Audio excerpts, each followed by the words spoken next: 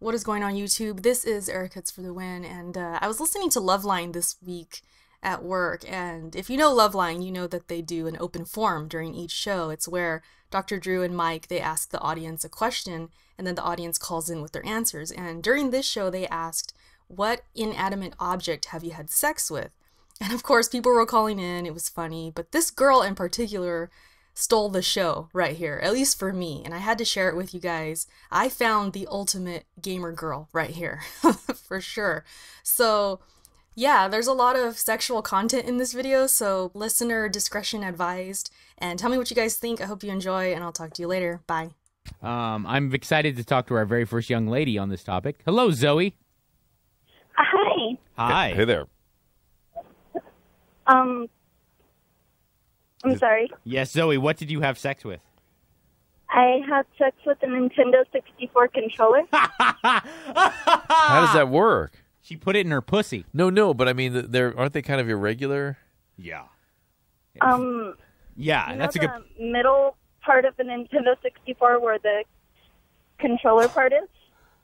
I don't really remember the 64 controller that Is well. that the handheld one? The one that... That's a Wii. Yeah. That's a Wii. It's the handheld one. I put that there, and I was playing The Legend of Zelda at the time, and I made Link go where it like vibrates at, and that's.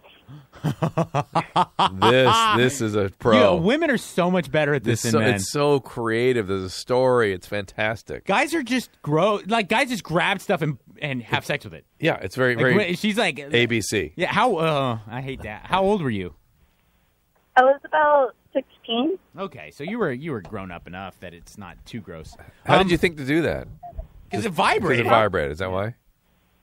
Yeah, it vibrated. Did you enjoy it? Was it a pleasurable experience? Yes. It doesn't keep vibrating though, does it? It does. I think if you were to the thing about the Nintendo 64 controller, I remember from playing GoldenEye, the James Bond game, which was like awesome. It had like a vibrating response thing. So like when you'd be pulling the trigger of the machine gun, it would like you know.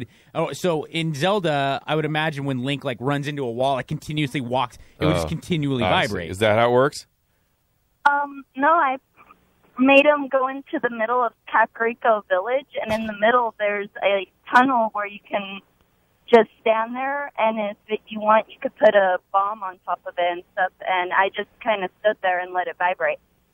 Awesome. He sure did go to a valley. You know what I'm saying? Wow. That's all I can say. 1-800-LOVE 191 is the number. I love this. I love it so much. Well, I like it when we talk to the women because it's such creativity.